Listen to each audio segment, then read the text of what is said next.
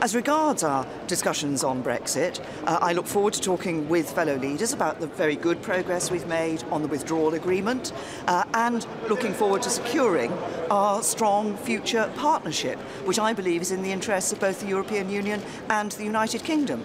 I think both sides are keen to continue that work at a faster pace than we have done up till now, and certainly we would welcome that. But Prime Minister, other European leaders say that's down to you. That's down to you persuading your cabinet to come together. Can you really say it's going well when 2 years on you have European leaders saying Britain needs to get its act together?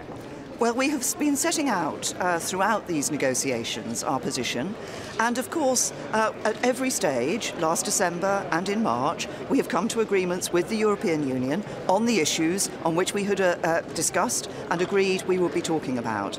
Now we will be bringing the cabinet together within the next week. We will then be publishing a white paper setting out in more detail, fleshing out in more detail what strong partnership the United Kingdom wants to see with the European Union in the future. But that is a partnership which I believe is not just about the interests of the UK, it's about the wider interests of the European Union as well. And that's why I'm confident we can sit down and discuss that at pace and ensure that we can achieve what we want, which is that continuing partnership with the European Union on economic and security matters. Do they have to show more flexibility too? I mean, are you annoyed about how rigid they're being? Well, it's clear that we've already seen and been able to encourage and get flexibility from the European Union on matters.